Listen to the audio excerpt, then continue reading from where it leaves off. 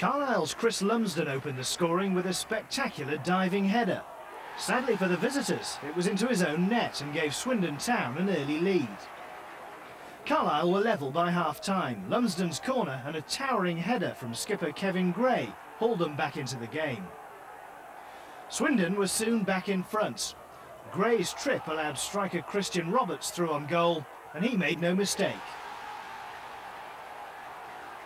Roberts grabbed his second when he latched onto a through ball.